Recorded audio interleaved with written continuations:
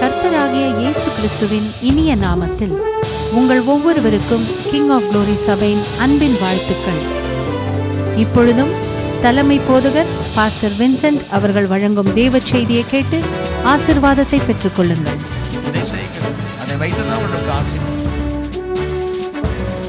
இன்றைக்கு நான் உங்களோடு கூட பேசுகிற தேவ செய்தி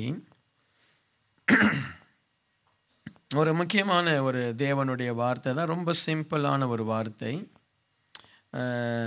ஆதியாகமம் 6வது அதிகாரம் 14வது வசனத்தை நான் வாசிக்கிறேன். நீ கொப்பேர் மரத்தால் உனக்கு ஒரு பேழையை உண்டாக்கு, அந்த பேழையில் அறைகளை உண்டு பண்ணி அதை உள்ளும் புறமுமாக கீழ்பூசு. நீ அதை பண்ண வேண்டிய விதம் என்னவென்றால், பேழையின் நீளம் 300 முழம், அதன் அகலம் 50 முழம், அதன் உயரம் 30 முழமாய் இருக்க வேண்டும். ஸோ இந்த பேழை அப்படின்னு சொல்கிறது ஒரு கப்பல். நோவா என்கிற ஒரு தேவ மனுஷனுக்கு ஆண்டவர் சொல்கிறாரு, நீ ஒரு கப்பல் செய். ஏன் ஆண்டவரே நான் கப்பல் செய்யணும்? இந்த உலகத்தை நான் அழிக்க போகிறேன். ஜனங்க ரொம்ப பாவம் செய்கிறாங்க, தெய்வ பயம் இல்லை, அவங்கவுங்க வழியில் போயிட்டுருக்கிறாங்க. சாபம் உலகத்தில் வந்துடுச்சுது, யாரும் மோசமாக இருக்கிறாங்க, உலகமே ரொம்ப கெட்டு போச்சுது. அதில் நீ மட்டும்தான் ஒரு நல்ல மனுஷனாக இருக்கிற. ஏன்னா நான் உன்னை பார்த்தேன், உனக்கு ஒரு தெய்வ பயம் இருக்குது, நீ நல்ல ஒரு மனுஷனாய் எனக்கு பிரியமாய் நீ வாழ்கிற. மற்றவங்களெல்லாம் பார்க்குறேன், உன் அண்ணன் தம்பியெல்லாம் பார்க்குறேன், அவன்லாம் மோசமாக இருக்கிறான். நோவாவுடைய அண்ணனும் தம்பி, அவரோடு கூட பிறந்தவங்க, அக்கா, மாமியார், மாமனார், எல்லாரையும் பார்க்குறேன், எல்லாரும் ரொம்ப மோசமாக இருக்கிறாங்க. நோவா, நான் எல்லாரையும் அழிக்க போகிறேன். என் தம்பியை கூட அழிக்க போகிறீங்களா ஆண்டவரே? ஆமாம், அழிக்க போகிறேன். யாரை தான் நீங்கள் காப்பாற்ற போகிறீங்க? உன்னையும் உன் குடும்பத்தையும் மட்டும் நான் காப்பாற்றுவேன், மற்றவங்க எல்லாம் நான் அழிச்சிட போகிறேன் அப்படின்னு சொல்லி ஆண்டவர் என்ன செய்கிறாரு? அவனை ஒரு பேழையை, ஒரு கப்பலை உருவாக்க சொல்கிறார். அப்போ அந்த நோவா ரொம்ப கஷ்டப்பட்டு ஒரு கப்பலை உருவாக்குகிறான். அதில் நிறைய, அதில் 21வது வசனத்தை வாசிக்கும் பொழுது 19வது வசனத்தில் அவர் சொல்கிறாரு பாருங்க, சகலவித மாம்சமான ஜீவன்களில் ஆணும் பெண்ணுமாக வகை ஒன்றுக்கு ஒவ்வொரு ஜோடு உன்னுடனே உயிரோடு காக்கப்படுவதற்கு பேழைக்குள் சேர்த்துக்கொள். ஜாதி ஜாதியான பறவைகளிலும் ஜாதி ஜாதியான மிருகங்களிலும் பூமியில் உள்ள சகல ஜாதி ஜாதியான ஊரும் பிராணிகளும் வகை ஒன்றுக்கு ஒவ்வொரு ஜோடு உயிரோடே காக்கப்படுவதற்கு உன்னிடத்தில் வரக்கடவது. உனக்கும் அவைகளுக்கும் ஆகாரமாக சகலவித போஜன பதார்த்தங்களையும் சேர்த்து உன்னிடத்தில் வைத்துக்கொள். நோவா அப்படியே செய்தான். தேவன் தனக்கு கட்டளையிட்டபடியெல்லாம் அவன் செய்து முடித்தான். அப்போ இந்த நோவா ஆண்டவர் சொன்ன மாதிரியே செய்து முடிக்கிறான். ஸோ ஆண்டவர் அவனுடைய குடும்பத்தை காப்பாற்றிடுறார். மழை வருது, தெரிந்த நோவா கதை தெரிந்தானே, சின்ன வயசுலேருந்து நம்ம படிச்சிருக்கிறோம். நீங்கள் இப்போ கேட்கலாம், டைனோசர்ஸ் எல்லாம் உண்மையாக இருந்துச்சுதா இல்லையா? இருந்தது. அதெல்லாம் எப்போ செத்துது? இந்த ஜலப்பிரளயத்தில் தான் இந்த பெரிய பெரிய மிருகங்கள், பெரிய பெரிய கண்டுபிடிச்சி எடுக்கிறாங்கல்ல, அதனுடைய எலும்புக்கூடு பார்த்தோம், எத்தனையோ வருஷங்களுக்கு முன்பாக இருந்த எலும்புக்கூடு, அதெல்லாம் இந்த ஜலப்பிரளயத்தில் தான் என்ன செய்தது? செத்து போச்சுது. ஏன்னா ஆண்டவர் எல்லா மிருகமும் அந்த பேழைக்குள்ளே போக முடியாது. அதனுடைய அளவு ஆண்டவர் சொல்லியிருக்கிறாரு, 300 முழம் நீளம், 50 முழ அகலம். அந்த முழம் என்று சொல்லும் பொழுது நம்ம கணக்கு வேறு, அவங்களுடைய கணக்கு வேறு. ஒருவேளை 300 மீட்டராக இருந்திருக்கலாம். 300 மீட்டர் நீளம், ஒரு 50 மீட்டர் அகலம் அப்படின்னு எடுத்துக்கிட்டிங்கன்னா அதனுடைய பரப்பளவு எவ்வளோ வருது? 300 × 50 ஒரு 15,000 ஸ்கொயர் ஃபீட். அதில் 3 அடுக்கு. அப்போது ஒரு 40, அது பெரிய பெரிய கப்பல் மாதிரி இருந்திருக்கும். அதில் எத்தனை மிருகங்களை காப்பாற்ற முடிந்ததோ ஆண்டவர் காப்பாற்றி இருப்பார். சரி, அந்த உலகம் முழுவதும் அந்த நாட்களில் நமக்கு தெரியாது. நீங்கள் திரும்பவும் கேட்கலாம், சுவாமி உலகம் முழுவதும் சொல்கிறாங்களே, அந்த முழு உலகத்தையும் தண்ணி மூடிடுச்சா? நமக்கு தெரியாது. ஒருவேளை அவங்க இருந்த பகுதியே தண்ணி மூடி இருந்திருக்கலாம். என்ன அதுக்கு பிறகு எப்படி கண்டமெல்லாம் உருவாச்சது, அதெல்லாம் சயின்ஸ் சொல்கிற மாதிரி ஏதோ நிலப்பரப்பு என்ன செய்திருக்கு, பூகம்பங்களால் விலகி போயிருக்கு. என்ன இல்லாட்டா எப்படி ஜனங்க ஒரு இடத்துல இன்னொரு இடத்துக்கு மாறினாங்க நமக்கு தெரியாது. திடீர்னு ஆப்பிரிக்காவில் போனால் அங்கே ஒரு ஆள் இருக்கான். என்ன அங்கே அங்கே அங்கே ஜனமே இருக்காதுன்னு நினைக்கிறாங்க. அங்கே போனால் அங்கே ஒரு கூட்டம் ஓ ஹோ ஹோன்னு கத்திட்டு இருக்கு, கத்தியை வச்சு. என்ன சரி, அப்போ எல்லா இடத்துலையும் ஜனங்க போயிருக்கு. அதெல்லாம் அந்த பூகம்பம் எப்படியோ ஆண்டவர் ஜனங்களை அவங்க விலகி போயிட்டாங்க. அது பிரிந்து போனது.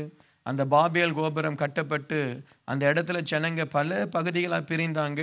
பிரிந்த ஜனங்கள் ஏதோ ஒரு பூகம்பத்தில் எங்கெங்கேயோ போய் சேர்ந்துட்டாங்க. சரியா, அதெல்லாம் நம்ம அங்கே போனால் அவர் நமக்கு கிளாஸ் எடுப்பார். யார்? ஆண்டவர். எப்படி இருந்தால் உலகம் வந்துச்சுது, எப்படி பிரிஞ்சிச்சு அவர் சொல்லுவார். ஏதாவது டவுட் இருந்தால் அங்கே கேளுங்க. இப்போ நான் சொல்கிறது ஒரு சின்ன ஒரு இமேஜினேஷன் தான். சரியா, இப்படி தான் நடந்திருக்கும். சரி, அப்போது அந்த நோவா ஒரு நல்ல ஒரு பேழையை உருவாக்கி தன்னையும் தன் குடும்பத்தையும் காத்து கொண்டார். Praise the Lord. ஸோ அப்போ நோவாவை நம்ம ஏன் நினைக்கிறோம் அப்படின்னா, நோவா செய்த காரியம். உலகமே அழியும் பொழுது நோவா மட்டும் அழியலை. ஏன் அழியலை? நோவா நல்லவர். ஆமீன். நோவா நல்லவர். உலகமே அழியும் பொழுது நோவா மட்டும், அவன் குடும்பம் மட்டும் அழியலை. ஏன்? தேவனோடு கூட பேசினார். தேவன் கொடுத்த திட்டத்தின்படி ஒரு அழகான ஒரு பேழையை, அழகாரன்னு சொல்ல தெரியல, தான் பாதுகாக்கப்பட வேண்டிய ஒரு பேழையை உருவாக்கினார். ஸோ தேவன் சொன்னதை அவர் செய்தார். ஆகவே இன்றைக்கு ஒரு இன்னொரு ஆதாம், முதலாதாம் உருவாகி மரித்த பிறகு இன்னொரு ஆதாம் என்று சொன்னால் இயேசு தான் இன்னொரு ஆதாம் சொல்லப்படுது. அதுக்கு இடையில ஒரு ஆதாம்னா இந்த நோவா தான். இந்த நோவாய் மூலமாய் தான் இந்த உலகமே நாம் இருக்கிறோம். அவனுடைய 3 குமாரர்கள் தான் 3 சந்ததி. அந்த 3 சந்ததியில் மூலமாக தான் நம்ம வந்தோம். சரியா, நம்ம எந்தெந்த தேசத்தில் எந்தெந்த பகுதியில் அந்த இனங்கள் பிரிஞ்சு போச்சோ அந்த கால சூழ்நிலைக்கு ஏற்ற மாதிரி அவங்கெல்லாம் மாறிட்டாங்க. ஒருத்தர் அழகாயிட்டாங்க, ஒருத்தர் உயரமாக வளர்ந்துட்டாங்க, ஒருத்தர் நல்ல கம்பீரமாயிட்டாங்க. நம்ம இந்தியர்கள் எல்லாம் கலந்த மாதிரி. என்ன, அழகான ஆட்களும் நாம தான், அழகில்லாத ஆட்களும் நாம தான். என்ன, நல்ல உயரமான ஆட்களும் நாம தான். நம்ம இந்தியர்களை பார்த்தீங்கன்னா அவனுக்கே தெரிய முடியாது. சில நார்த் இந்தியன் வந்தால் இவன் இந்தியனா, நம்ம சவுத் இந்தியனை நினச்சா இவனும் இந்தியனா. என்ன, இதுக்கு ரெண்டும் கனெக்டே ஆக மாட்டிருக்கே. காஷ்மீர் இந்தியனை பார்த்தா அவன் காஷ்மீர் ஆப்பிள் மாதிரி இருக்கிறான். ஏன்னா அந்த சூழ்நிலைக்கு ஏற மாதிரி மாறிட்டோம். ஆனால் எங்கே இருந்தால் நம்ம வந்தோம்? எல்லாரும் இந்த நோவாவின் மூலமாய் தான் நம்ம வந்தோம். Praise the Lord. சரியா, ஸோ நம்ம என்ன செய்கிறோம்? நாம் என்றைக்கும் வாழக்கூடிய, நிலையாய் நிற்கக்கூடிய, நிரந்தரமாய் நாம் ஜீவிக்கக்கூடிய ஒரு காரியத்தை நாம் செய்கிறோமா, இல்லை அவசரப்பட்டு எதையாவது செய்து வாழ்க்கையை அழித்து கொள்கிறோமா? அதை தான் நாம் யோசிக்கணும். இப்போ ஒரு மனுஷன் ஆசீர்வதிக்கப்படுகிறான் என்றால் அவன் என்ன செய்தான் அதை வச்சு தான் அவன் ஆசீர்வதிக்கப்படுறான். ஆமீன். உங்கள் குடும்பத்தில் உங்களை பார்த்து சொல்கிறாங்க அவர் தெய்வங்க அப்படின்றார். ஒருவேளை உங்களை பார்த்து யாராவது சொல்லலாம், உங்கள் மனைவி கூட சொல்லலாம், அவர் தெய்வங்க, வாங்குகிற சம்பளத்தை அப்படியே என் கரத்தில் கொடுத்துருவார், தர்றதான் சாப்பிட்றார், அது கூட எதிர்த்து பேசாமல் சாப்பிட்றார். என்ன, சரி, அவர் தெய்வங்க, அவரால் தான் நாங்கள் உயிர் வாழ்கிறோம் இருக்கலாம். இன்னொருத்தரை பார்த்து சொல்லலாம், பாவி அவனை கட்டின நாளில் இருந்து என்னவோ சொல்லுவாங்களே, எங்கேயோ போகிறவன் நம்மளை போய் மாட்டி அவன் என்ன, அவனை கட்டின நாளில் இருந்து நம்ம வாழ்க்கை ஒன்றில்லாமல் ஆயிடுச்சு, நம்மளை ஒன்றில்லாமல் ஆக்கிட்டான். சில மனைவிமார் தான் புருஷனை அப்படி தான் திட்டுவாங்க, பாவி எங்கிருந்தான் வந்தானோ நமக்காக என்ன அப்படின்னு சொல்லி. ஏன்? நம்ம செய்த செய்கைகள், நம்முடைய வாழ்க்கை, நம்முடைய செயல்கள் இன்னைக்கு உன்னை ஆசீர்வாதமாய் வைப்பதும், உன்னை தலை நிமிர செய்வதும், உன்னை தலைகுனிய செய்வதும் உன்னுடைய செயல். ரிசல்ட் வாங்கிட்டு 2 பிள்ளைங்க வெளியே வருது, அந்த ரிசல்ட் அந்த பேப்பரை பார்க்குது, இல்லாட்டா மார்க் ஷீட் வாங்கிட்டு வருது, ஒன்று அப்படியே குதிக்குது, அது காலே தரையில் இல்லை. ஏன்னா ஹை கிளாஸ் மார்க் வாங்கியிருக்கு, அப்பா அப்பான்னு சொல்லி ஓடி வருது. இன்னொன்று அப்படியே இயேசு சிலுவையில் அறையப்படும் போது கொண்டு போனா பாருங்களேன், அந்த மாதிரி வருது, தலை குனிந்து கண்ணீரோடு கூட துக்கம் நிறைந்தவர்களாய் ஆத்ம பாரத்தோடு வருது. ஏன்? மார்க் ஷீட் சரியில்லை. சரியா? ஸோ நம்ம என்ன செய்கிறோமோ அதை வைத்து தான் நம்முடைய ஆசீர்வாதம், நம்முடைய எதிர்காலம், நம்முடைய உயர்வு, நமக்கு எல்லாமே நம்ம என்ன செய்கிறோம். இன்றைக்கு உங்கள் லைஃப்பில் நீங்கள் என்ன செய்துட்டு இருக்கிறீங்க?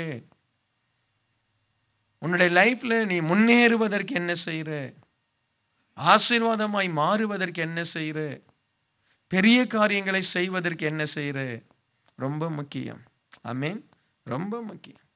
நிறைய பேருக்கு அந்த எண்ணமே இல்லை. ஏதோ ஒரு வாழ்க்கையை வாழ்கிறாங்க, எதையோ பேசுகிறாங்க. அடுத்து நான் செய்யறது தேவனுக்கு பிரியமா, தேவனுக்கு ஏற்றதா, தேவன் விரும்புகிறதா யோசிக்கிறதே இல்லை, யோசிக்கிறதே இல்லை. இன்னைக்கு உங்களை பார்த்து நான் கேட்குறேன், நீ செய்கிறது நல்ல காரியம் செய்கிறியா? ஆமென். நல்லது செய்கிறியா? மற்றவங்க என்ன செய்கிறாங்களோ, என்ன சொல்கிறாங்களோ, என்ன பேசுகிறாங்களோ அதை பற்றி பிரச்சனை இல்லை. உனக்குன்னு ஒரு மனசாட்சி ஆண்டு கொடுத்துருக்கிறார்ல. இருக்கா மனசாட்சி? இருக்கா இல்லை செத்துருச்சா?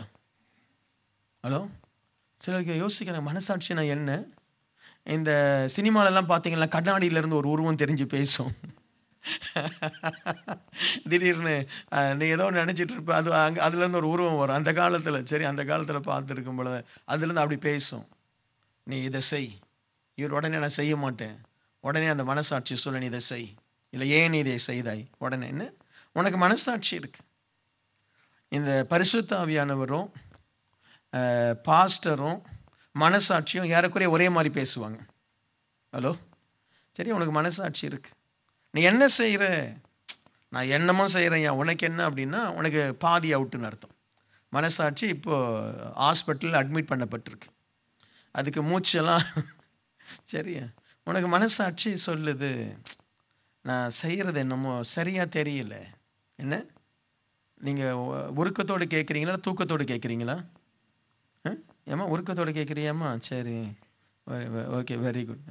நான் செய்கிறது எனக்கு எதுவும் சரியாக தெரியல, நான் என் இஷ்டத்துக்கு ஓடிட்டுருக்கேன். நீ என்ன செய்கிறாய்? ஆண்டவர் வானத்திலிருந்து சில தேவ பிள்ளைகளை பார்த்தார். அவங்க செய்கிறது ரொம்ப அவருக்கு பிடிச்சிருந்தது. அதிலே ஒருவர் தான் இந்த நோவா. நோவா செய்தது ஆண்டவருக்கு பிடிச்சிருந்தது. ஆனால் ஆண்டவர் செய்ய சொன்னது நோவாவுக்கு பிடிக்கல. சும்மா இருக்கிற மனுஷனை பெரிய கப்பல் 300 அடி நீளத்துக்கு 50 முழ அகலத்துக்கு ஒரு கப்பலை செய், அதுக்கு 1 வருஷத்துக்கு தேவையான ஆகாரம் சேர்த்து வை. எங்கேயா செய்ய? எங்கே செய்ய? எவ்வளோ கஷ்டம்.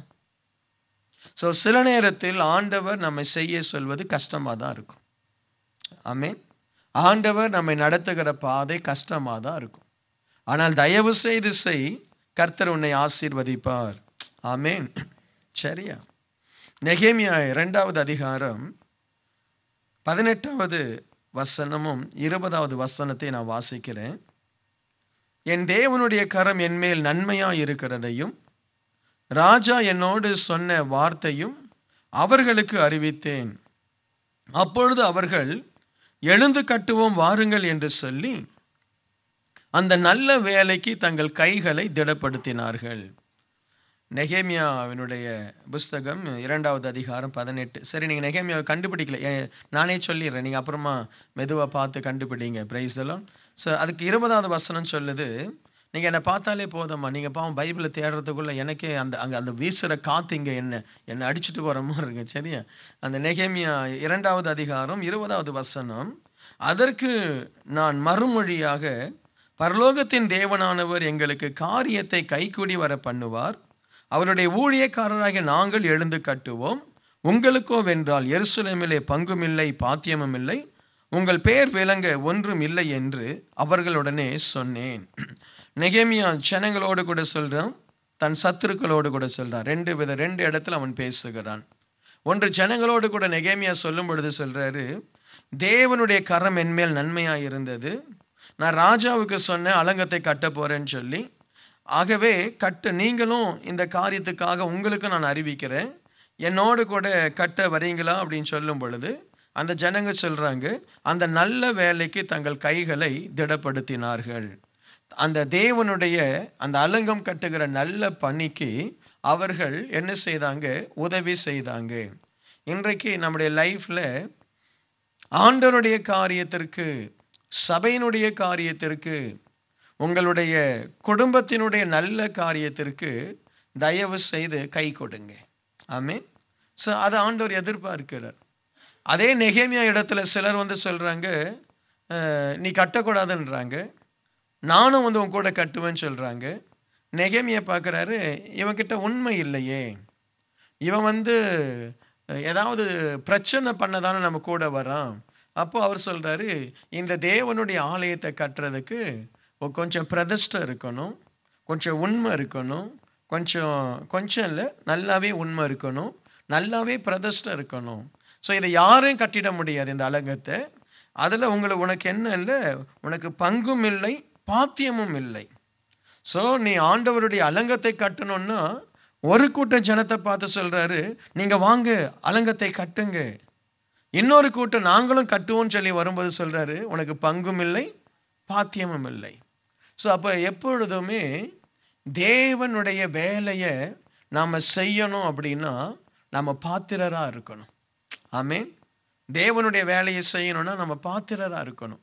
ஆண்டவர் சில நேரத்தில் சிலரை நீ என் வேலையை செய்யாத அப்படின்னு சொல்லி என்ன செய்வார், வேண்டாண்டுவர். நீ என் வேலையை செய்ய வேண்டாம், நீ என்னுடைய ஊழியத்தை செய்ய வேண்டாம், நீ இந்த காரியம் நான் உனக்கு தரமாட்டேன், நீ செய்யாத, உனக்கு வேண்டாம். ஆகவே தான் ஒரு தேவ பிள்ளை எப்பவுமே நம்ம எதை செய்தாலும் நம்ம ஞானத்தினால, திறமையினால, உலகத்தில் வேணா உன் உலக வேலைக்கு வேண்டுமானால் உன்னுடைய ஞானத்தை நீ பயன்படுத்தலாம், உன் திறமையை நீ பயன்படுத்தலாம். ஆனால் தேவனுடைய வேலைக்கு நீ வேலை செய்யணும்னா தேவன் உன்னுடைய உண்மையை தான் பார்க்கிறார், உன்னுடைய உத்தமத்தை தான் பார்க்கிறார். அவருடைய ஞானத்தை குறித்து நீ ரொம்ப படித்தவன், நீ ரொம்ப ஞானவான், நீ வா என் ஊழியத்துக்கு கூப்பிடவே மாட்டார். உண்மை உள்ளவனை, உத்தமம் உள்ளவனை, நேர்மையானவனை, அதாவது ஒரு ஒழுங்கானவனை தான் ஆண்டவர் கூப்பிடுறார். Praise the Lord. இன்னைக்கு ஆண்டவருடைய வேலையில் ஒரு வேலை நீ இருக்கிற, ஆண்டவர் உன்னை பார்த்து நீ உத்தமம் இல்லை, நீ இந்த வேலையை செய்யாதேன்னு சொல்லி உன்னை புறக்கணிச்சிடுறாரா? இல்லை அப்படி நீ ஊழியத்திலையோ இல்லாட்டால் ஆண்டவருடைய சமூகத்திலையோ நீ புறக்கணிக்கப்பட்டிருக்கிறியா? நம்ம யோசிக்கணும், ஏன் ஆண்டவர் நம்மை புறக்கணித்தார்? என்ன, ஏன் ஆண்டவர் நம்மை புறக்கணித்தார்? ஒருத்தர் வந்து சொல்கிற, நானும் ஆரோனை போல நானும் என்ன செய்வேன், அந்த தூப வர்க்கத்தை நாங்களும் ஏற்றுவோம். அவங்கள எல்லாம் ஆண்டவர் என்ன செய்கிறார், நீங்கள் போய் என்ன செய்யுங்க, 250 பேர் அந்த தூப கலசத்தை உருவாக்கி கொண்டு வராங்க. தேவனிடத்துல இந்த அக்கினி புறப்பட்டாங்க, அத்தனை பேரையும் பட்சித்து போட்டது. என்ன பட்சி வேதத்தில் நீங்கள் வாசிக்கலாம், மோசேயினுடைய நாட்களில். அப்போ நான் செய்கிறது தேவனுக்கு பிரியமா? நான் செய்கிறத ஆண்டவர் அங்கீகரிக்கிறாரா? நான் சொல்கிறேன், ஆண்டவர் உன்னை ஊழியத்தில் அங்கீகரிக்கலைன்னா தயவுசெய்து ஊழியம் செய்யாதே. ஆமீன். ஊழியம் செய்யாதே. எனக்கு மியூசிக் போட தெரியும், நான் ஊழியம் செய்வேன் இல்லை. ஆண்டவர் அங்கீகரித்தால் உன்னுடைய மியூசிக் ஆண்டவர் ஏற்றுக்கொள்வார். இல்லாட்டா நீ மியூசிக் போட்டால் ஆண்டவர் அந்த இடத்துலேருந்து போயிடுவார். ஆமீன். அல்லேலூயா. சரியா? உனக்கு நல்ல குரல் இருக்கு, நான் பாடுவேன், இல்லை நீ மேட்டிமையினால் ஆண்டவருக்கு நீ தூபம் காட்ட முடியாது. உசியாவினுடைய தலையில் நெற்றியில் குஷ்டரோகம் வந்தது. ஆண்டவர் எதிர்பார்க்கிறார், எனக்கு நீ பிரியமா இருக்கியா, நான் உனக்கு ஊழியத்தை தரேன். ஆமீன். எனக்கு நீ உண்மையா இருக்கியா, நான் உனக்கு ஊழியத்தை தரேன். இன்னைக்கு திறமையினால ஊழியம் செய்த நிறைய பேரை நான் பார்த்துட்டேன், ஊழியம் இல்லை, இழந்து போய் நிற்கிறாங்க. நிறைய சபைகள் ஒன்னெல்லாம் ஆயிடுச்சு. திறமை, அவங்க நிறைய புஸ்தகத்தை படித்து நிறைய ரெஃபரன்ஸை கொடுத்து நிறைய காரியங்களை பேசுவாங்க, திறமை. ஆனால் ஊழியத்தில் ஆண்டவர் அவங்கள பயன்படுத்தலை. ஒன்னெல்லாம் ஆயிட்டேன். நமக்கே ஆச்சரியமாக இருக்கும், ஏன் இவ்வளோ நல்ல ஞானமுள்ள ஆட்கள் இவங்க ஊழியம் ஏன் வளரலை? உண்மை, உத்தமம் ஏதோ ஆண்டவர் பார்க்குறார். அதை பார்த்து தான் ஆண்டவர் நீ செய்கிறது அவருக்கு பிடிக்குது. ஓடி ஓடி ஓடி ஓடி வேலை செய்கிறா, சமைத்து கொண்டு வந்து தரா. ஆண்டவரே உமக்கு கவலை இல்லையா? அந்த மரியாள் உம்முடைய பாதத்திலே உட்கார்ந்து இருக்கிறாளே, தனக்கு தான் ஆகாரம் சமைக்கிறாள், அவளை பார்த்து ஆண்டவர் சொல்றார், மார்த்தாலே மார்த்தாலே, நீ பல காரியங்களை குறித்து என்ன செய்கிற, கவலைப்படுற, தேவையானது ஒன்றே. இன்றைக்கு தயவு செய்து உங்கள் மனதில் யோசித்து பாருங்க, நீ கட்டுகிற அலங்கம் தேவனுக்கு பிரியமா இருக்கா? ஆமீன்.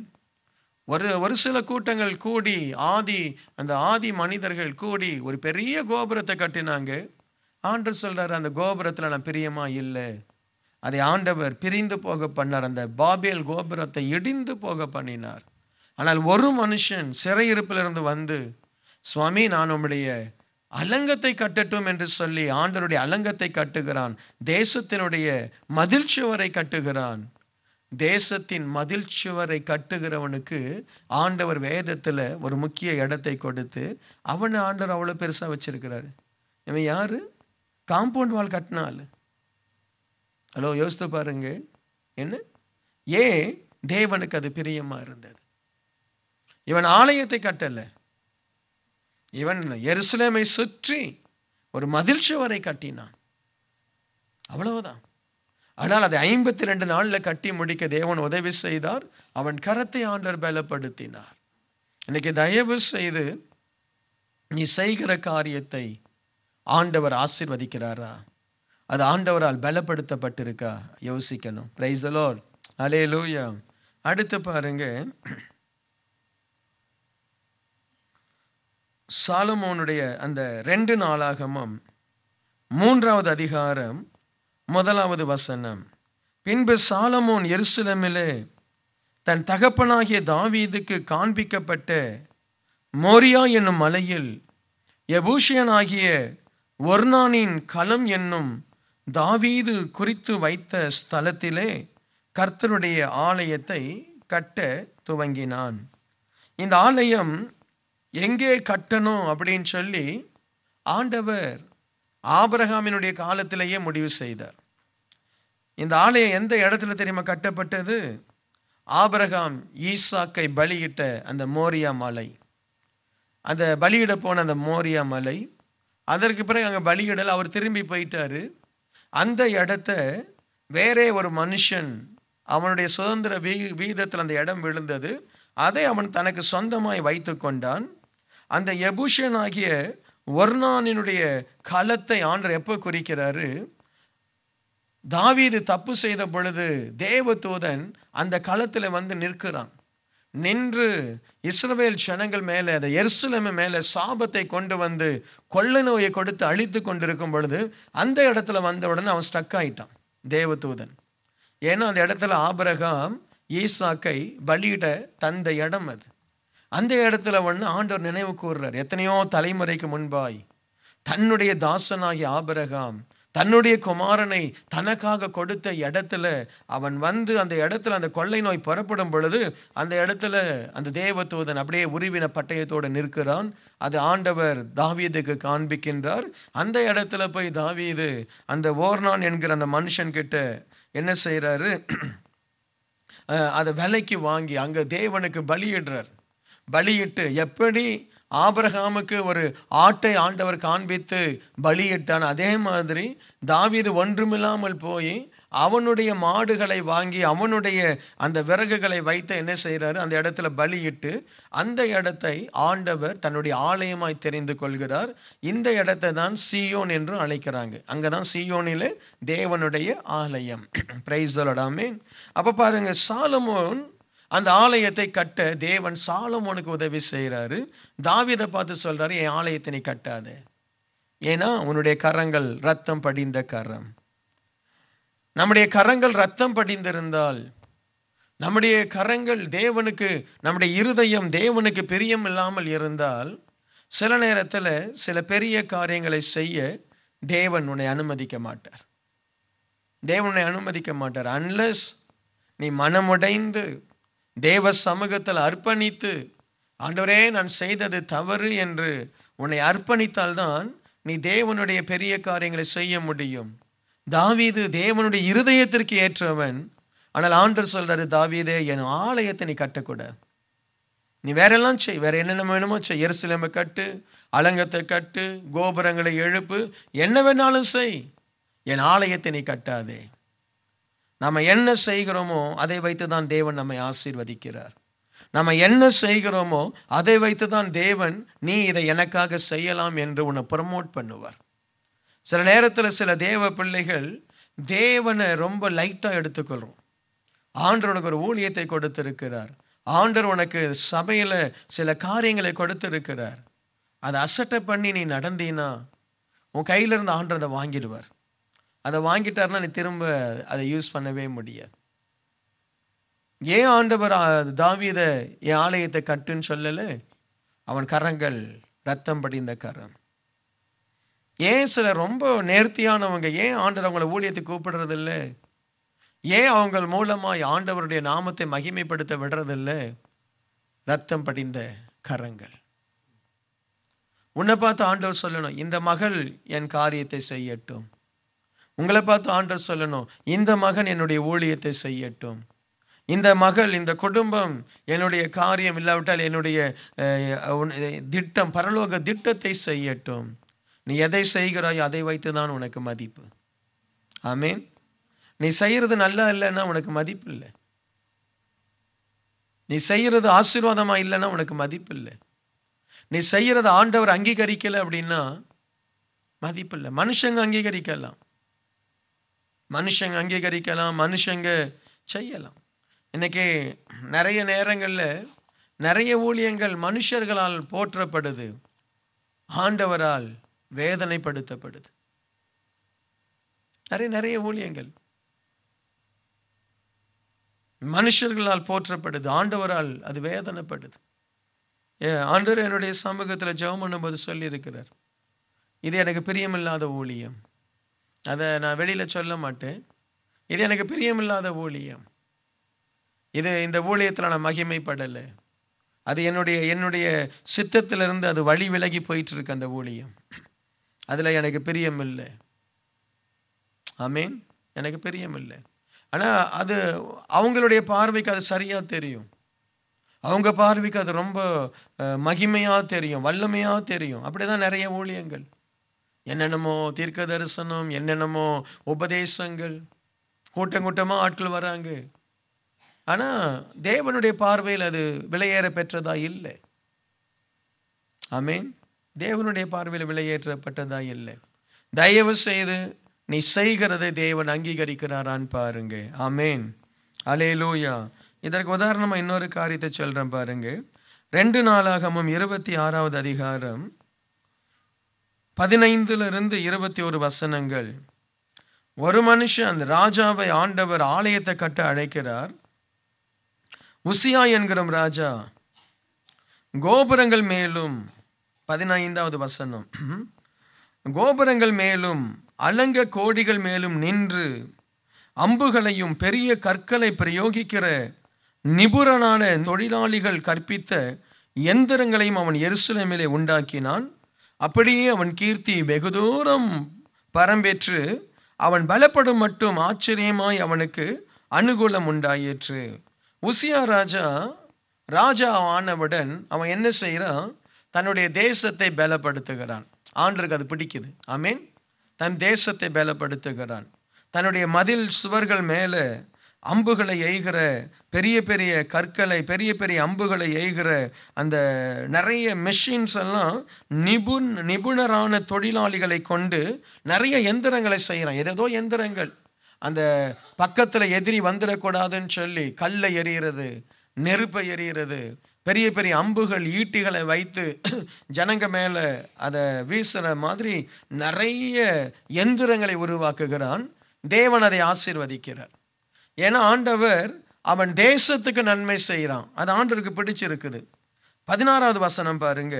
அவன் பலப்பட்ட பொழுது தனக்கு கேடுண்டாக்கும் மட்டும் அவனுடைய மனம் மேட்டிமையாகி தன் தேவனாகிய கர்த்தருக்கு விரோதமாய் மீறுதல் செய்து தூப பீடத்தின் மேல் தூபம் காட்ட கர்த்தருடைய ஆலயத்திற்குள் பிரவேசித்தான்.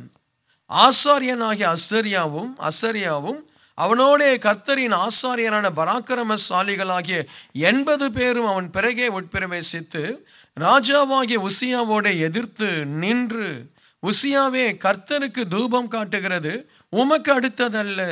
தூபம் காட்டுகிறது பரிசுத்தமாக்கப்பட்ட ஆரோனின் குமாரனாகிய ஆசாரியருக்கே அடுக்கும். பரிசுத்த ஸ்தலத்தை விட்டு வெளியே போம், மீறுதல் செய்தீர். இது தேவனாகிய கர்த்தரால் உமக்கு மேன்மையாக லபியாது என்றார்கள். அப்பொழுது உசியா கடும் கோபம் கொண்டான். அவன் தூப கலசத்தை தன் கையில் பிடித்து ஆசாரியரோட கோபமாய் பேசுகிற பொழுது ஆசாரியருக்கு முன்பாய் கர்த்தருடைய ஆலயத்தில் தூபப்பீடத்தின் மேல் நிற்கிற அவனுடைய நெற்றியில் குஷ்டரோகம் தோன்றிற்று. பிரதான ஆசாரியனாக அசரியாவும் சகல ஆசாரியரும் அவனை பார்க்கும் பொழுது இதோ அவன் தன் நெற்றியில குஷ்டரோகம் பிடித்தவன் என்று கண்டு அவனை தீவிரமாய் அங்கே இருந்து வெளிப்பட பண்ணினார்கள். கர்த்தர் தன்னை அடித்ததினால் அவனும் தானும் வெளியே போக தீவிரப்பட்டான். ராஜாவாகிய உசியா தான் மரணம் நாள் மட்டும் குஷ்டரோகியாயிருந்து கர்த்தருடைய ஆலயத்துக்கு புறம்பாக்கப்பட்டதினால் ஒரு தனித்த வீட்டிலே குஷ்டரோகியாய் வாசம் பண்ணினான். அவன் குமாரனாகிய யோதாம் ராஜாவின் அரண்மனை விசாரணைக்காரனாய் இருந்து தேசங்களை நியாயம் விசாரித்தான். பாருங்க, எதை செய்யணுமோ அதை செய்யாம மாத்தி செய்துட்டான். ஆமென். முதல்ல செய்தது கரெக்ட். முதல்ல அவன் தன் அலங்கத்தை பலப்படுத்தினது கரெக்ட். அவன் தன்னுடைய தேசத்தை பலப்படுத்தினது கரெக்ட். உசியா செய்தது, அரசனாய் அவன் செய்ததை ஆண்டவர் ஆசீர்வதித்தார். ஆனால் ஆசாரியன் செய்ய வேண்டியதை இவன் செய்ய வந்த பொழுது ஆண்டவருக்கு தூபம் காட்டிட்டே இருக்கிறான், நெற்றியில குஷ்டரோகம் பிடிச்சிருச்சு. இன்றைக்கு நிறைய பேர் அதுதான் தப்பு செய்கிறாங்க. நீ உன்னுடைய வேலை, உன்னுடைய தொழில், உன்னுடைய வியாபாரம் ரொம்ப வளர்ந்துடுச்சுது, நீ பெரிய ஆளாயிட்ட, சர்ச்சில் உனக்கு நல்ல உனக்கு கனம் கிடைச்சிடுச்சு, சர்ச்சில் நீ ஒரு பெரிய ஆள், நீ பெரிய ஒரு பிஸ்னஸ்மேன் இல்லாவிட்டால் பெரிய மனுஷன், அதனால சர்ச்சில் வந்து தூப கலசத்தை தூக்கிடாத. உன்னை ஆண்டவர் வேலையில தான் ஆசீர்வதித்தார். உன்னை ஆண்டவர் சபையில் இருக்கக்கூடிய சில ஊழியங்களில் உன்னை ஆசீர்வதித்து உன்னை உட்கார வைத்து அதை செய்ய சொன்னார். உடனே நீ என்ன செய்யறது? தூப கலசத்தை கையில் எடு, அதிகாரத்தை, ஆராதனை உன் கையில் எடுத்துறாது. அதுதான் லூசிஃபர் செய்தான். அதுதான் லூசிஃபர் செய்தான். ஆமென். உன்னுடைய வேலை எதுவோ அதை செய். இன்றைக்கு ஆவிக்குரிய திருச்சபையில் நடக்கிற பெரிய சாபம் என்ன தெரியுமா? தங்க வேலையை செய்யாம தங்களுக்கு அடுக்காத வேலையில துணிகரமாய் நுழைந்து, ஆராதனையில துணிகரமாய் நுழைந்து, இல்லாவிட்டால் எனக்கு ஆண்டவர் ஊழியம் கொடுத்திருக்கிறாருன்னு சொல்லி துணிகரமாய் ஒரு 10 பேரையோ 15 பேரையோ பிரித்து எடுத்து கொண்டு போய் தூப கலசத்தை பிடிக்கிற அந்த தூப கலசமே உனக்கு சாபமாய் மாறிடும். ஆமென். அல்லேலூயா, அல்லேலூயா. விளையாடக்கூடாது. நீ எதை செய்ய அழைக்கப்பட்ட அதை செய்.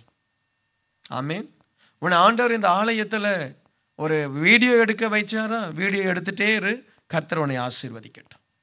அவர் உன்னை பார்த்து, மகனே தூப கலசத்தை அவர் உன் கையில் கொடுக்கட்டும். தயவு செய்து எதையும் ஆண்டவர்கிட்ட போய் பிடுங்காதீங்க.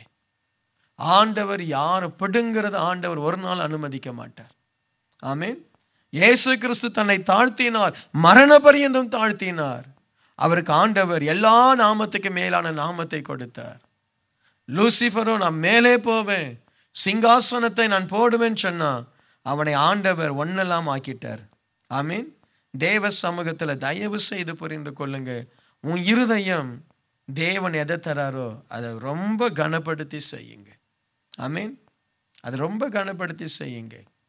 ஆண்டவர் இந்த ஊழியத்தை கொடுத்தார். ஒரு நாளும் மேட்டிமையோடு இந்த ஊழியத்தை நான் செய்ததில்லை, செய்ய போறதும் இல்லை. எனக்கு தெரியும் இது எவ்வளவு எவ்வளவு ஒரு ஆபத்தான ஊழியம் என்று எனக்கு தெரியும்.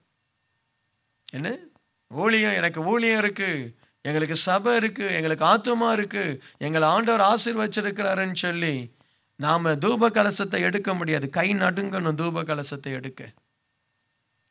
Praise the Lord. இருக்கீங்களா? நான் நல்லா பாடுவேன், அதனால ஒரு பிரயோஜனம் இல்லை.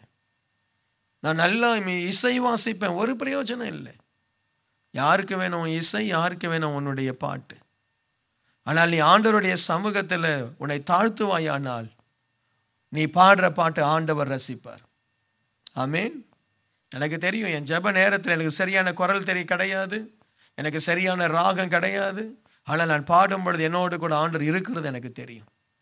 ஆமீன். அல்லேலூயா. தூப கலசமா உன் தொழில் எது அதை செய், நல்லா செய். அந்த உசியா ரொம்ப ஆசீர்வாதமாய் வந்தான். ஆனா ஒன்ஸ் அவன் ரூட்டு மாறினான் பாருங்க, சாபம் வந்தது. தயவுசெய்து ரூட்டு மாறாத பிரதர். என்ன ரூட்டு மாறாத. உங்கள் குடும்பத்தில் சொல்லி வைங்க. உங்கள் வீட்டுக்காருக்கு இல்லாட்டா உங்களுக்கே சொல்லிக்கொள்ளுங்க. லைஃப்பை இஷ்டம் போல் மாற்ற முடியாது. எதில் வேணாலும் விளையாடலாம். சிங்கத்து கூட விளையாடலாம். ஊழியத்தில் விளையாடாத. என்ன? தேவனுடைய காரியத்தில் விளையாடாத. Praise the Lord. அல்லேலூயா. கர்த்தர் உங்களுக்கு உதவி செய்யட்டும். அதே நேரத்தில் இன்னும் அற்புதமான ஒரு வசனத்தை பாருங்க. ஆமோஸுடைய புஸ்தகம், ஆமோஸ் தீர்க்கதரிசன புஸ்தகம் 7வது அதிகாரம் 14 மற்றும் 15 வசனம். ஆமோஸ் அமத்சியாவுக்கும் பிரதித்திரமாக, நான் தீர்க்கதரிசியும் அல்ல, தீர்க்கதரிசியின் புத்திரனும் அல்ல, நான் மந்தையை மேய்க்கிறவன், காட்டு அத்தி பழங்களை பொறுக்குகிறவனுமாயிருந்தேன். ஆனால் மந்தையின் பின்னால் போகிற பொழுது என்னை கர்த்தர் அழைத்து, நீ என் ஜனமாகிய இஸ்ரவேலுக்கு விரோதமாய் தீர்க்க தரிசனம் சொல்லு என்று உரைத்தார். இங்கே ஒரு மனுஷன் சொல்கிறான், நான் தீர்க்கதரிசியே இல்லை. நான் யாரு? நான் காட்டத்தி பழங்களை பொறுக்குகிற ஒரு மந்தை மேய்ப்பன். நான் ஒரு சின்ன ஆட்டு மந்தையை வச்சு என்னுடைய வாழ்க்கையை நடத்திட்டு இருந்தேன். ஆனால் ஆண்டவர் சொல்கிறாரு, நீ தீர்க்க தரிசனம் சொல். ஒரு சின்ன ஆட்டை மேய்த்து கொண்டு மோசே ஓடிக்கொண்டிருக்கிறார். ஆண்டவர் அவனை சந்தித்து சொல்கிறாரு, தீர்க்க தரிசனம் சொல். என்ன? ஒரு சின்ன ஆட்டு கூட்டத்தை மேய்த்து கொண்டு வனாந்திரத்தில் சந்தோஷமாக இருந்தான் தாவீது. ஆண்டவர் அவனை அழைத்து சொல்கிறாரு, நீ தான் ராஜா. ஒரு படகுல போய் பிரயாசப்பட்டு ஒன்றுமில்லாமல் உட்கார்ந்து இருக்கிறான் பேதுரு. ஆண்டவர் அவனை பார்த்து சொல்றார், என் பின்னே வா, நான் உன்னை என்ன செய்வேன்? மனுஷரை பிடிக்கிறவன். ஒருவேளை ஆண்டவர் அப்படி உன்னை சந்திக்க முடியும். ஆமென். நீ உன்னுடைய வேலையில் உண்மையாயிரு, உனக்கு கொடுக்கப்பட்ட காரியத்தில் உண்மையாயிரு. ஆண்டவருக்கு தேவை உண்மை உள்ள ஆட்கள். ஆமென். உண்மையாயிரு, ஆண்டவர் வருவார், உன்னை வந்து சந்திப்பார், உன் குடும்பத்தை வந்து சந்திப்பார். சொல்லுவார், எனக்காக வா. ஆண்டவருக்காக அப்படி கூப்பிடும் பொழுது வா. Praise the Lord. ஆண்டவர் கூப்பிடணும். எனக்கு ஆசை, இந்த ஆலயத்திலிருந்து தீர்க்கதரிசிகளை ஆண்டவர் கூப்பிடணும். இந்த ஆலயத்திலிருந்து அப்போஸ்தலர் எழும்பணும். என்னுடைய ஜெபம் அது. இந்த ஆலயத்திலிருந்து அந்த 5-fold மினிஸ்ட்ரி, அப்போஸ்தலர், தீர்க்கதரிசிகள், சுவிசேஷகர்கள், போதகர்கள், மெய்ப்பர்கள், போதகர்கள் எழும்பணும். 5 விதமான ஊழியம் எழும்பணும். என்னுடைய ஆசை. ஆமென். அதுக்காக ஜெபிக்கிறோம். நம்முடைய சபையில் இருக்கிற அந்த லீடர்ஸ்க்கு இன்னும் ட்ரைனிங்கை கொடுத்து, உண்மையாக இருக்கிறவங்களுக்கு இன்னும் அவர்களை நல்ல அந்த பவர் மினிஸ்ட்ரின்னு நான் சொல்ல மாட்டேன், ஒரு சீஷத்துவத்துக்குள்ளே அவங்களை நடத்தி இந்த கிருபையை அவங்க பெற்றுக்கொள்ளணும். எனக்கு ஆசை. ஆமென். நீங்கள் அப்படியே விசுவாசியாக இருக்கக்கூடாது, வளரணும். ஆனால் நீ உண்மை உள்ளவனா? கர்த்தர் உன்னை பார்த்து என் சபையை கட்டுன்னு சொல்லுவாரா? கர்த்தர் உன்னை பார்த்து என் அலங்கத்தை கட்டுன்னு சொல்லுவாரா? இல்லை உனக்கு பங்கும் இல்லை பாத்தியமும் இல்லை என்று சொல்லுவாரா? யோசிங்க. அதுதான் என்னுடைய கேள்வி. கர்த்தருடைய ஆலயத்தை கட்டு. அத்திப்பழத்தை பொறுக்கி கொண்டிருக்கிறாய், உன்னை நான் தீர்க்கதரிசியாய் மாற்றுகிறேன் என்று சொல்லுகிற அந்த பண்பாடு, அந்த இருதயம் நமக்கு இருந்தால் நல்லா இருக்கும். ஆமென். அல்லேலூயா. நீங்க என்ன செய்றீங்க? உங்களுக்கு தான் தெரியும். நீங்க என்ன செய்றீங்க? வாழ்க்கையில் முன்னேறும்படி உழைக்கிறீங்களா? அதையும் ஆண்டவர் அறிந்திருக்கிறார். ஆமான் செய்ததை வாசிங்க. எஸ்தர் புஸ்தகம் 5வது அதிகாரம் 14வது வசனம். அப்பொழுது அவன் மனைவியாகிய சீரேசும் அவனுடைய சிநேகிதர் எல்லாரும் அவனை பார்த்து, 50 முழ உயரமான ஒரு தூக்கு மரம் செய்யப்பட வேண்டும். ஒரு 5.5 அடி இல்லாட்டா ஒரு 6 அடி உயரம் உள்ள ஒரு மனுஷனை தூக்கு போட எத்தனை முழ உயரமான தூக்கு மரம் செய்யணுமா? ஏப்பா ஒரு 20 அடி செய்திருக்கலாம்ல, இல்லைன்னா ஒரு 15 அடி செய்திருக்கலாம், ஒரு 10 அடி செய்திருக்கலாம். தூக்கு போட அவ்வளோ போதாதா? இவன் எவ்வளோ செய்யணுமோ? 50 அடி. 5 மாடி கட்டடம் உயரம். நீங்கள் கணக்கு பாருங்க. ஆமாம் சொல்கிறார், 50 முழ உயரமான ஒரு தூக்கு மரம் செய்யப்பட வேண்டும். அதிலே மொர்தெகாய் தூக்கி போடும்படி நாளைய தினம் நீ ராஜாவுக்கு சொல்ல வேண்டும். பின்பு சந்தோஷமாய் ராஜாவுடனே கூட விருந்துக்கு போகலாம் என்றார்கள். இந்த காரியம் ஆமானுக்கு நன்றாய் கண்டதினால் தூக்கு மரத்தை செய்வித்தான். இவன் என்ன மனுஷன்னு எனக்கு தெரியல. தான் வீட்டு முன்னாடி ஒரு தூக்கு மரத்தை வச்சு அதில் கொடி ஏற்றுற மாதிரி மொர்தெகாயை தூக்கில் ஏற்றி அங்கே கட்டிடுவானான். கட்டின உடனே அவன் 2-3 நாளைக்கு அங்கே இருப்பானோ இல்லை எப்போன்னு தெரியல. தான் வீட்டுக்கு மேலே கழுகெல்லாம் சுற்றணும், தான் பிள்ளையெல்லாம் பார்க்கணும். ஒரு மனுஷன் தொங்கிட்டு கிடப்பான், அவன் அழுகி அது நாரி அது என்ன ஆகுமோ அதை பார்க்கணுமா. எப்படிப்பட்ட ஐடியா கொடுக்கறது யாரு? ஒய்ஃபு. எத்தனை முழம்? 50 முழம். இது என்ன குடும்பம் பாரு. ஒருவனை அழிப்பதற்காக அவன் தன் குடும்பமாய் நின்று திட்டமிடுறான். என்னாச்சுது? அவன் செய்த தூக்கு மரத்திலேயே ராஜா அவனை தூக்கி போடுறார். எந்த கெபியில தாவீதை போடணும், தானியேலை போடணும்னு நினைச்சாங்களோ அதே கெபியில ராஜா அவர்களை தூக்கி போட்டார். சிங்கத்தின் கெபியில. என்ன குழி வெட்டுனா நீனே அந்த குழியில விழுவே, வேதம் சொல்லுது. ஆமீன். நீ யாருக்காவது தூக்கு மரம் செய்யறியா பிரதர்? ஹலோ சகோதரியே, யாருக்காவது தூக்கு மரம் செய்யறியா? 50 அடி உயரம். இல்லை யாரையாவது ஆல்ரெடி முடிச்சிட்டியா? கண்டதை சொல்லி ஒரு கல்யாணத்தை முடிச்சிட்டியா? கண்டதை சொல்லி ஒரு பெண்ணுடைய வாழ்க்கையை முடிச்சிட்டியா? இல்லாட்ட கண்டதை சொல்லி ஒரு மனுஷனுடைய எதிர்காலத்தை முடிச்சிட்டியா பிரதர்? எதை செய்கிறாய்? இல்லை 2 பேர் பேசினாலே இன்னைக்கு யார் அவங்க தூக்கு மரத்தில் போடுறாங்களோ அப்படிதான் இருக்கு. 2 ஜட்ஜஸ் நின்று பேசி தீர்மானம் எடுத்து நீ தூக்கு மரத்தில் தொங்கலாம். ஐயோ, என்ன அவன் பாவம், அவன் உண்டு, அவன் வேலை உண்டு, அவன் போயிட்டு இருப்பான். அவனை எதுக்கு நீ தூக்கில் போடுற? Praise the Lord. இருக்கீங்களா? நீ எதை செய்கிறாய்? ஆண்டவர் பார்க்கிறாரு. நான் உனக்கு தூக்கு மரத்தையே நான் ஆயத்தப்படுத்தலையேப்பா. ஆமான், எனக்கு நீ மொர்தெகாய்க்கு விரோதமா நீ ஏதோ பண்ற எனக்கு தெரியும். சரி, உன்னை மன்னிச்சிடலாம் தான் நான் நினைச்சேன். இந்த ஏதாவது ஒரு பிரச்சனை வரும், நான் ராஜா கிட்ட ஏதாவது எஸ்தரை நான் வச்சு ஏதாவது பண்ணி என்ன செய்வேன், ஜனங்களை மீட்டுடுவேன். ஆமாம், நான் உன்னை நான் பண்ண நான் விரும்பலை. நீ போ, நீ பிழைச்சி போ.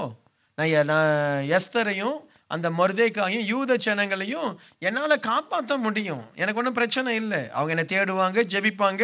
நான் திடீர்னு ராஜா இருதயத்தை மாற்றுவேன்.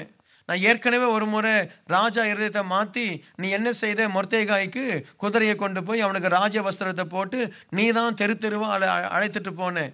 ராஜா கனப்படுத்துகிற மனுஷனுக்கு என்ன செய்யப்படும்? இவ்விதமாய் கனப்படுத்தப்படும். பைபிளில் இருக்கு நான் சொல்றது. ஹலோ, சர்ச்சுக்கு எதுக்கு வந்தீங்க? தூங்கவா? இல்லைன்னு சர்ச்சுக்கு எதுக்கு வந்தோம்? ஆண்டவருடைய வசனத்தை கேட்க. Praise the Lord. நான் சொல்றது பைபிளில் இருக்கு. அந்த மாதிரி நான் ராஜாவுக்கு திரும்ப ஏதாவது ஒன்று பண்ணுவேன். அவன் சொல்லுவான், இல்லை இந்த இந்த இந்த முத்திரை போட்டது கேன்சல், மொர்தெகாய் ஆமான் எல்லாத்தையும் கேன்சல் பண்ணு அப்படின்னு சொல்லி இருப்பான். அது ராஜா சொல்ற வரைக்கும் கொஞ்சம் வெயிட் பண்ணியிருக்க கூடாதா? ஏற்கனவே ராஜா தான் யூதர்களை அழிப்பதற்கு டேட்டு கொடுத்துட்டானே, கொஞ்சம் நீ வெயிட் பண்ணக்கூடாதா? அதுக்கு முன்னாடி எதுக்கு உனக்கு அவ்வளோ பெரிய ஒரு சந்தோஷம்? ஒரு தூக்கு மரத்தை பண்ணி அதை உன் வீட்டு முன்னாடி நிற்குது. எல்லாரும் ஜனங்கள்லாம் போயிட்டு வராங்க. ஆமான் வீட்டில் தூக்கு மரம், ஆமான் வீட்டில் தூக்கு மரம் அப்படி நியூஸ் பரவுது. ராஜா கேட்குறாரு, யாருக்கு இந்த தூக்கு மரம்? மொர்தெகாய்க்கா? இவனையே தூக்கி போடு. ஆமேன். யோசித்து பாருங்க, எதை விதைக்கிறையோ அது உனக்கு வரும். ஆமேன். அவன் அந்த தூக்கு மரத்தை செய்யாம ராஜா ஒழுங்கா போய் எஸ்தர் வீட்டில் போய் சாப்பிட்டுட்டு திரும்பி வந்திருந்தா ஒருவேளை மொர்தெகாய் அந்த ஆமானுடைய குடும்பம் பாதுகாக்கப்பட்டிருக்கலாம். விளங்குதா உங்களுக்கு? வேற ஒருத்தனுக்கு விரோதமா தயவுசெய்து தூக்கு மரத்தை நட்டுறாது. என்ன வேற ஒரு ஊழியத்துக்கு விரோதமாய் தயவு செய்து தூக்கு மரத்தை என்ன செய்தாது, உருவாக்கிடாது. நான் பொதுவாய் சத்தியங்கள் தவறாய் போகிற ஊழியங்களுக்கு விரோதமான காரியங்களை நான் சொல்றேன். சில ஊழியங்கள் தவறா போகுது, ஜாக்கிரதையார், அவ்வளவுதான். மற்றபடி எந்த ஊழியத்தை நம்ம அழிக்கிறது நம்ம கரத்தில் இல்லை. தேவன் எந்த ஊழியத்தை என்ன நியாயம் தீர்க்கணுமோ, எந்த ஊழியக்காரனை என்ன நியாயம் தீர்க்கணுமோ தேவன் செய்து கொள்வார். ஒருவேளை நான் சரியா இல்லைன்னா என்ன ஆண்டவர் பார்த்து கொள்வார். அவர் என்னை எப்படி நடத்தணும் நடத்துவார். Praise the Lord. ஆமென். நீ தயவு செய்து யாருக்கும் தூக்கு மரத்தை நிறுத்திடாது. உன் அண்ணனுக்கு, உன் தங்கச்சிக்கு, உன் குடும்பத்தில் இருக்கிற யாருக்கோ ஒருத்தருக்கு தூக்கு மரத்தை நின்று அதுக்கு பாலிஷ் போட்டுட்டு இருக்காத. ஒருவேளை அது உனக்கு விழுந்துட்டா, ஒருவேளை அது உனக்கு வந்துட்டா என்ன செய்வே? ஆமென். கிறிஸ்தவங்க சாபமாக போகிறதுக்கு காரணமே இதுதான். வேற ஒருத்தனுக்கு தூக்கு மரத்தை நிறுத்திட்டு இருப்பானு. முழங்கால் படிட்டு, ஆண்டவரே என் குற்றத்தை மன்னியும், என்னை பாதுகாத்து கொள்ளும், என் குடும்பத்தை பாதுகாத்து கொள்ளும், நல்லா போகலாம், வாழ்க்கை நல்லா போகலாம். அதை பற்றி அங்கே பேசுறது, சபையில் பிரச்சனை உருவாக்குறது, செல் குரூப்பில் பிரச்சனை உருவாக்குறது, அந்த ஈவினிங் சர்வீஸ் ஜனங்க மத்தியில் பிரச்சனை உருவாக்குறது. உனக்கு நீயே தூக்கு மரத்தை நிறுத்திக்கிற. நல்லா வந்தியா, நல்லா ஆண்டவர் ஆராதி, நல்லா முடிஞ்ச ஊழியத்தை செய், சந்தோஷமா போ, நல்லா இருப்ப. ஏன்னா அதற்கு மாறாய் தவறான காரியங்களை சபையில், பெந்தேகோஸ்தே திருச்சபையில் இருக்கிற ஜனங்க சாபமாய் தான் மாறிட்டு போறாங்க. சில நேரத்தில் அவங்க பேசாம ஒரு இந்த மெயின்லேண்ட் சர்ச்சுக்கு போயிட்டு வந்துட்டு இருந்தாலே நல்லா இருக்கும் போல இருக்கு. எதுவுமே இல்லை, அவனுக்கு ஆவிக்குரிய விழிப்பு இல்லை, எதுவும் இல்லை. போகிறான், நல்ல ஆண்டவருக்கு ஸ்தோத்திரன்ட்டு போயிடுறான், நல்லா இருக்கிறான். இவன் ஆவியில் நிறையறன்னு சொல்லி இவன் பண்ணுறான் பாருங்க சேட்டை. ஏசப்பா என்ன கர்த்தர் எனக்கு வெளிப்படுத்துகிறார். இவனுக்கு யார் வெளிப்படுத்துகிறாரா? ஹலோ, விளங்குதா உங்களுக்கு? பிரதர், கர்த்தர் எனக்கு கர்த்தர் பேசுகிறார்.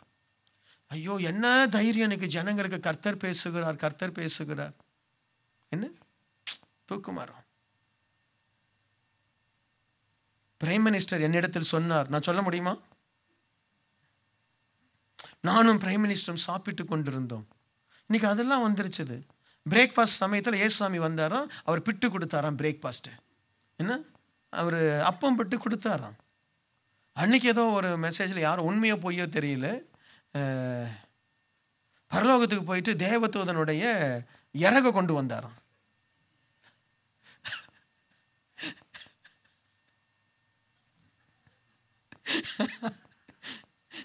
எங்கே போயிட்டு வந்து அது இது உண்மையாக போய் எனக்கு ஒரு ஊழியக்காரர் சொல்லி சிரிக்கிறாரு, வேதனைப்படுறாரு. என்ன பிரதர் இப்படியெல்லாம் சொல்கிறாங்க, பரலோகத்துக்கு போன ஒரு தேவதூதனுடைய விறகை பிடிக்கிட்டு வந்தாரோ இல்லை கீழே இருந்து எடுத்துகிட்டு வந்தாரோ தெரியல எனக்கு. இதை நம்ம ஜனங்க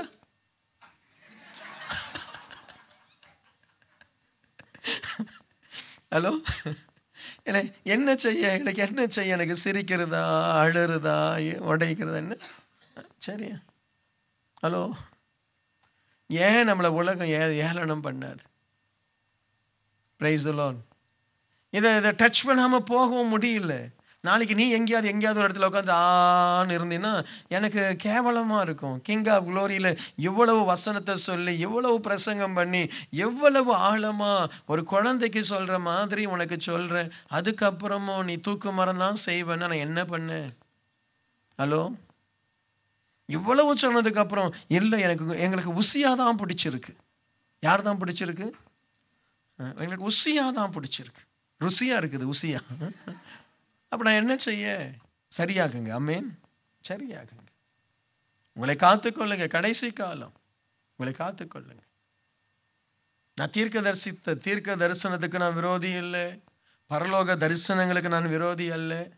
ஆனால் உங்கள் ஆவியில் உணர்த்தப்படுங்க, இது சரிதானா இல்லையா, கொஞ்சம் உணர்த்தப்படுங்க, கொஞ்சம் உணர்த்தப்படுங்க. Praise the Lord. சரியா? திடீர்னு ஒருத்தன் சொல்கிறான், என்ன இப்போ நான் ஒருத்தன் வந்து சொல்கிறான், பிரதர் நீ எப்படி வந்து இறங்கி வந்து சர்ச்சுக்கு வந்து ஒரே ரொம்ப டிராஃபிக்காக இருந்தது, நான் ஜெபம் பண்ணேன், அப்படியே என் காரு பறந்து வந்து சர்ச்சுக்கு முன்னாடி வந்து நின்றுடுச்சுது அப்படின்னு சொன்னேன். நீ நம்பிவியா? நம்ம ஆட்கள் நம்புகிறாங்க, அந்த சின்ன பிள்ளை நம்ப மாட்டிருக்குது. அப்பா சூப்பர் மேன் எல்லாம் பொய் தானே? ஆமாம் அப்பா, அதெல்லாம் பொய். ஆனால் அந்த சின்ன பிள்ளைக்கு தெரியுது சூப்பர் மேன் பொய், பறக்க முடியாதுன்னு. ஆனால் நம்ம ஆட்கள் சொல்கிறாங்க, ஊழியக்காரர் சொல்கிறாரு, நான் அப்படியே காரில் உட்கார்ந்து கொண்டிருந்தேன், அப்பொழுது டிராஃபிக்காக இருந்தது, ஜெபித்தேன், உடனே கார் டொய் என்று பறந்து அங்கே சர்ச்சுக்கு முன்னாடியே வந்து நின்றது. நான் இறங்கி இப்படி இன்னும் சொல்ல ஆரம்பிக்கல யாரும், இது யாரும் நான் சொல்லி கேட்கல, அடுத்து வரும் அதையும் அப்படியே அப்படியே கேட்டுட்டு நிற்காது. ஹலோ, அடுத்து வரும், இது மாதிரிலாம் வரும். Praise the Lord. வசனத்தோடு இருக்கா? நீ பறக்கிறியோ இல்லையோ, வசனத்தோடு நிதானமாக ஒரு சாதாரணமாக ஒரு வாழ்க்கையை வாழுவோம், ஒரு சாதாரணமான ஒரு பாதுகாப்பான வாழ்க்கையை வாழுவோம். Praise the Lord. என்கிட்ட நிறைய ஊழியக்காரன் சொல்லியிருக்கான், அப்படியே பிரதர் நான் ஜெபம் பண்ண அப்படியே அவனை பார்த்தா இருளடைஞ்சு போயிருப்பான், கொஞ்ச நேரம் என்னை பார்த்த பிறகு சரி பிரதர் நான் வரேன். நான் உடனே அவர்கிட்ட, அப்படியா பிரதர் நீங்கள் அப்படி ஆண்டவரை பார்த்தீங்க, நமக்கு தான் தெரியுமே இவன் என்ன ஆவியில் இருக்கிறான்னு. அவன் அப்படி நம்ம கொஞ்சம் அப்படியே அப்படியே அப்படியே பார்த்து அவங்களை எடை போட்ட உடனே உங்களுக்கு யாராவது வந்து தீர்க்க தரிசனம் சொன்னால் அப்படியே கண்ணை திறந்து அப்படியே ஒரு எடை போடுங்க. அப்படி பாருங்க, தீர்க்க தரிசனம் நின்றுடும். அப்படி எடை போடுங்க. எடை போட்டு அப்படி பாருங்க. அப்படியா, நான் தாவீது ராஜாவா பிரதர்? ஓகே, கேளுங்க. நான் தாவீது ராஜாவா? கேளுங்க. ப்ரைஸ் எல்லாம். நானே என்ன பண்ணுறதுன்னு தெரியாமல் தத்தளிச்சுட்டு ஜபமும் பண்ணாமல் உபவாசம் பண்ணாமல் கண்ணை மூடனா இருள் வருது, என்னென்னமோ வருது, பாதி நேரம் பாவின்னு அழுதுட்டு கிடக்க. எனக்கு மோசே மாதிரி ஆண்டவர் என்னோடு கூட பேசுவாரா பிரதர்? உங்கள் கூட யார் பேசுறது? கேளு. சரியா? தூக்கு மரத்தை செய்திடாதே. Praise the Lord. Praise the Lord.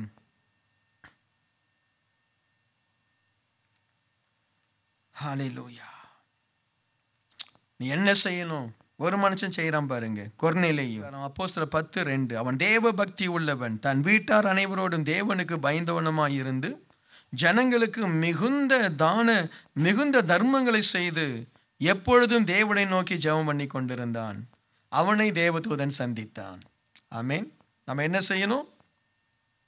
தேவ பக்தி உள்ளவன், வீட்டார் அனைவரோடு கூட தேவனுக்கு பயந்து ஜனங்களுக்கு மிகுந்த தர்மங்களை செய்து எப்பொழுதும் தேவனை நோக்கி ஜெபம் பண்ண. இதை செய்யுங்களேன், நீங்க நல்லா இருப்பீங்க. ஆமென். இதை செய்யுங்க. நல்ல ஜெபம் பண்ணுங்க, தர்மம் செய்யுங்க, ஊழியத்தை தாங்குங்க. தேவதூதன் வந்து உங்களை சந்திப்பார்.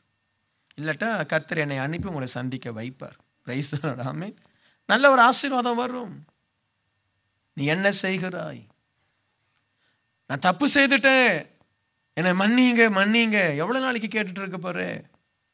என்ன, நான் தப்பா பேசிட்டேன், தப்பா நடந்துட்டேன், புரியல பாஸ்டர், எனக்கு தெரியல பாஸ்டர், எவ்வளவு நாளைக்கு அப்படியே சொல்லிட்டு உன்னுடைய லைஃபை வேஸ்ட் பண்ண போற? நீ எதை செய்யறியோ அதை வைத்துதான் உனக்கு கனம், மகிமை, மரியாதை. Praise the Lord. ஹல்லேலூயா. இன்னைக்கு நல்லது செய்வோம். ஆமென். நான் நல்ல காரியத்தை செய்வேன். என் குடும்பம் என்னை புகழணும், என் பெற்றோர் என்னை புகழணும், சபை என்னை புகழணும், பாஸ்டர் என்னை புகழணும். அப்படிப்பட்ட நல்ல காரியத்தை செய்வேன். அமைதியாக ஜெபம் பண்ணிட்டே இரு. நீ ரொம்பலாம் குதிக்கலாம் வேணாம். அமைதியாக ஜெபம் பண்ணு. தேவதூதன் உன்னை வந்து சந்திப்பான். உண்மை உத்தமம் உனக்கு இருந்தா போதும். நாடகம் ஆட வேண்டாம். சும்மா எல்லாரும் ஜெபம் பண்ணி அப்படி சரி கர்த்தர் இதெல்லாம் வேலைக்காக. இதெல்லாம் நான் பார்த்துட்டேன். என்ன, இதெல்லாம் வேலைக்காகாது. அவன் ஜெபம் பண்ணிட்டு இருக்கான். ஒருத்தனை ஜெபம் பண்ண சொல்றான், 4 பேர் உட்காந்து ஜெபம் பண்றாங்க. ஒருத்தனை ஜெபம் பண்ண சொல்றாங்க. அவன் ஆண்டவரே உமக்கு ஸ்தோத்திரம்னா நீனும் பேசாம ஸ்தோத்திரம் போட்டு அமைதியா இருக்க. உடனே மகனே உடனே ஒரு தீர்க்க தரிசனம். இதெல்லாம் தயவுசெய்து நிறுத்துங்க. என்ன, தீர்க்க தரிசனம் வந்து அமைதியா மனசுல உட்காந்து ஜெபம் பண்ணிட்டு, கர்த்தர் எனக்கு இப்படி பேசுறாரு பிரதர், என்ன சொல்லுங்க. உன்னுடைய அனுபவங்கள், உன்னுடைய அர்ப்பணிப்பு, உன்னுடைய தாழ்மை, இதை வைத்துதான் தேவன் ஆசீர்வதிக்கிறார். எத்தனை பேர் கடவுளை பார்த்தேன்னு சொல்லி பாவத்தில் விழுந்து கிடக்கிற ஆட்கள் எத்தனை பேர் இருக்கிறாங்க? நான் பார்த்துட்டேன்யா. என்னுடைய லைஃப்ல, என்னுடைய ஆவிக்குரிய வாழ்க்கையில தேவனை முகமுகமாய் பார்த்தேன்னு சொன்னாங்க. இன்னைக்கு பாவத்தில் இருக்கிறாங்க. தேவனுடைய சத்தத்தை கேட்டேன்னாங்க. இன்னைக்கு ஊழியத்தை விட்டு விலகி ஓடிட்டு இருக்கிறாங்க. எத்தனை பேரை பார்த்துருக்கேன்? ஆமென். எத்தனை பேரை பார்த்துருக்கேன்? ஊழியம் நல்லா செய்துட்டு இருந்துட்டு சிங்கப்பூர்ல வந்து பணம் சம்பாதிக்கணும்னு ஊழியத்தை விட்டுட்டு சிங்கப்பூருக்கு வந்த ஆட்களை நான் பார்த்துருக்கேன். எத்தனை பேரை பார்த்துருக்கேன்? Praise the Lord. எதை செய்யற ஒழுங்கா செய். இல்லாட்டா நம்ம என்ன செய்யறோமோ அதற்காக ஒரு தூக்குமாற நிக்குது. ஆமென். நல்ல சபையில இணைந்து, சபையோடு இணைந்து நல்ல செபி, நல்ல ஊழியம் செய். சிங்கப்பூர் ஊழியம் செய். நல்ல ஆலயத்துக்கு வா, பிரேயர் ஆர்மியில கலந்துக்கோ. அமைதியாயிரு. தேவன் ஒரு நாளிலே சந்திப்பார். சந்தித்து உன்னை ஆண்டவர் அத்திப்பழம் பொறுக்கின அந்த ஆமோஸை அழைத்து தீர்க்கதரிசியாய் மாற்றினது போல மாற்றுவார். அப்படிதான் நான் இருந்தேன். நான் ஊழியத்துக்கே வரமாட்டேன்ல இருந்தேன். ஊழியம் வர்றதுக்கு பயமால உட்காந்து கிடந்தேன். சும்மா இருந்தவனுக்கு தூக்கி எல்லாம் ஆண்டவர் கூப்பிட்டு வா இந்த ஊழியத்தை செய்யின்னு சொல்லி ஆண்டவர் எனக்கு தெரியாது, இப்படியெல்லாம் இந்த ஊழியம் வர்றன்னு தெரியாது. மனசுல ஒரு எண்ணம் இருந்தது, அவ்வளவுதான். ஊழியம் செய்யணும் ஒரு எண்ணம் இருந்தது. கர்த்தர் இப்படி இந்த ஊழியத்தை ஆசீர்வதிப்பார், இப்படி தேவனுடைய வார்த்தையை பிரசங்கிப்பேன், இந்த வார்த்தை ஜனங்களுக்கு 1000 லட்சக்கணக்கான ஜனங்களுக்கு இந்த வார்த்தை பிரயோஜனப்படுது. நான் அறியலையே. அன்றைக்கி ஒரு ஊழியக்காரர் சொல்கிறாரு, பாஸ்டர் நாகர்கோயிலில் நீங்கள் பண்ணுற அந்த எவன் டிவியில் நீங்கள் பண்ணுற பிரசங்கம், நீங்கள் சொல்கிற ஒவ்வொரு வார்த்தையும் அந்த கிறிஸ்தவ ஜனங்களை அவ்வளவுதான் சந்தோஷப்படுத்துது, ஊழியக்காரர்களை உருவாக்குது. என்ன, நான் சத்தியத்திலிருந்து பேசுகிறேன். I never go away from the word of God. சத்தியத்தை, எந்த ஒரு பிரசங்கத்தை எடுத்தாலும் சத்தியத்துக்குள்ளே தான் இருக்கும். சத்தியத்தை விட்டு நான் இந்த பக்கம் அந்த பக்கம் போக மாட்டேன், வேர்டை விட்டு வெளியே போக மாட்டேன். வார்த்தையை வைத்து தான் நான் பிரசங்கம் பண்ணுவேன், வார்த்தையை வைத்து தான் என்னுடைய பிரசங்கத்தை நான் முடிப்பேன். பிரைஸ் தி லார்ட், அல்லேலூயா. அப்படியே எழுந்து நின்று ஜெபம் பண்ணுவோம் ஆண்டவருடைய சமூகத்தில். தேங்க்யூ லார்ட், உமக்கு நன்றி. இயேசுவே, என் செய்கைகள் உமக்கு பிரியமா இருக்கட்டும், என் இருதயத்தின் தியானமும் என் வாயின் வார்த்தைகளும் உமக்கு பிரியமா இருக்கட்டும். யார் கர்த்தருடைய பர்வதத்தில் ஏறுவான்? கைகளில் சுத்தம் உள்ளவன். அல்லேலூயா. சுவாமி, என் கிரியைகளை சரிப்படுத்தும்.